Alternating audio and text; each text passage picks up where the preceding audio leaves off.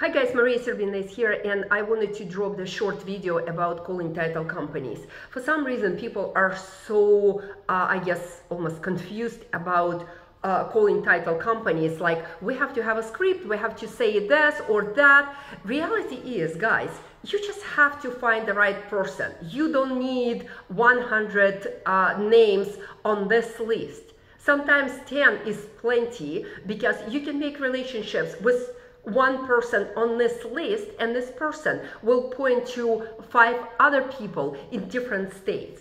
So just have simple conversations with the list, with people what I provide on my list, because you know for sure they're investor friendly, they will work with you and they will point you in right direction. There is no right saying, wrong saying. We have different conversations. What works for one person doesn't work for another person.